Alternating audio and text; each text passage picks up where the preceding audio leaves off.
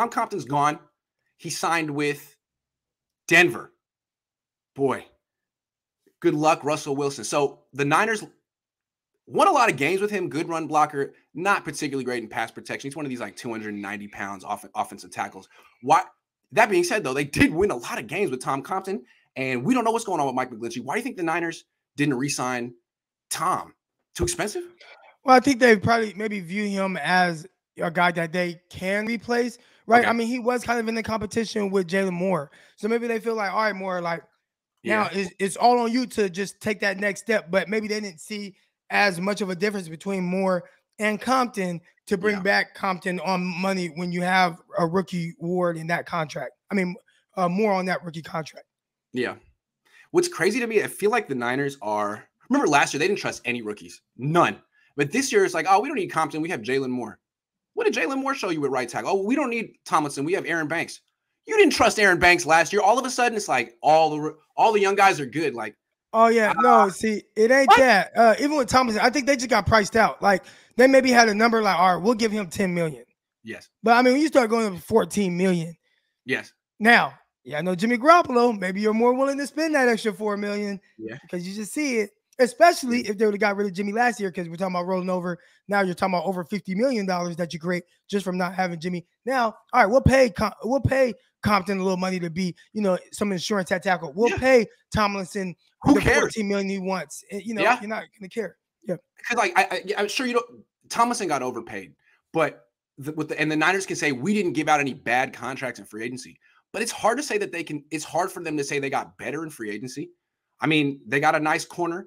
They downgraded at strong safety, at safety until they get Matthew or they downgraded at nickelback until they bring back K. Warner. They downgraded at nose tackle, downgraded at guard. Like, why? You're this close to being the best team in the league and you're like kind of treading water at best? That's weak. Come on, John. We could do better. Eric and I can do better. Step your game up. Calling you out.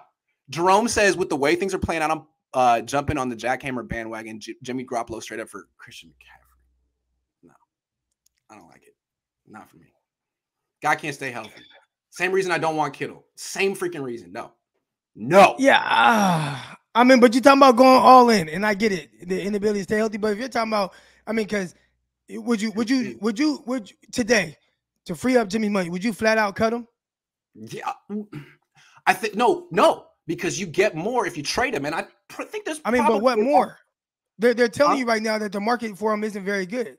If it's a 5th round pick, I'd take the 5th. But if there's nothing, I would cut him. You take Jimmy in the 5th over Jimmy and Christian McCaffrey? I would rather trade Jimmy. No, because McCaffrey is expensive. Now you've got all this cap space tied up in him. I don't want that. Well, we're going all in this year. You can figure it out. What if he plays 4 games?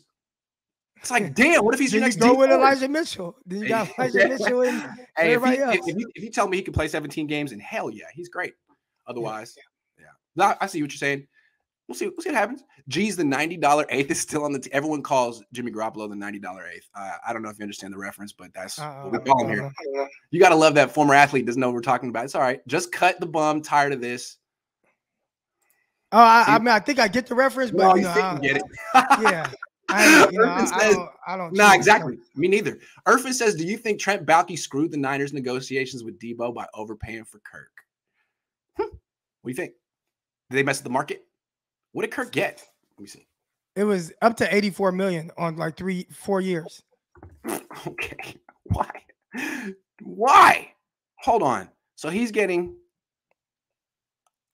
It's like 70 something, but $18 million a year. Damn. Wow. It can be 84. It can be over that. Like if he hits all his incentives, it's up to like 4 years, 84 with all his incentives being hit. More expensive than George Kittle. Wow. Okay. Yeah. So I mean, like, look at his cap. His cap number is going to be 21.5 for 3 years in a row after this upcoming year. So yeah, in a sense, Debo could be like, well, I'm going to need to be above 21.5, or at least that's what his agent could say. That's the market. Thank you, Trent. Damn, Trent. Yeah.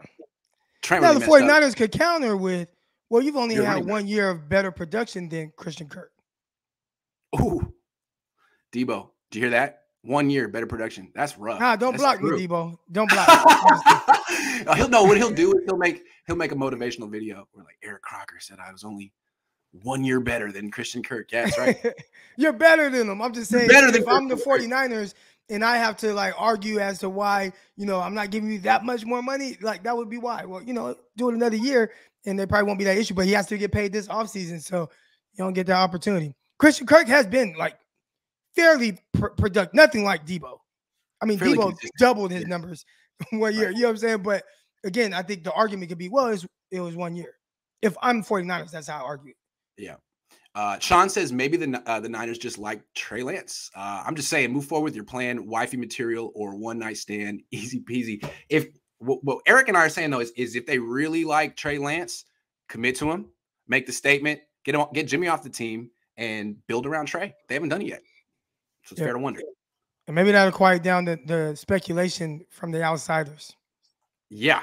Jay says, do y'all think the Niners are keeping Jimmy because they don't have faith in Trey Lance? Just a thought. I mean, that's what they're projecting until they make the move. So if that's not the case, then show us. I don't think so. I think it's just John Lynch trying to win the trade. Yeah, pretty much.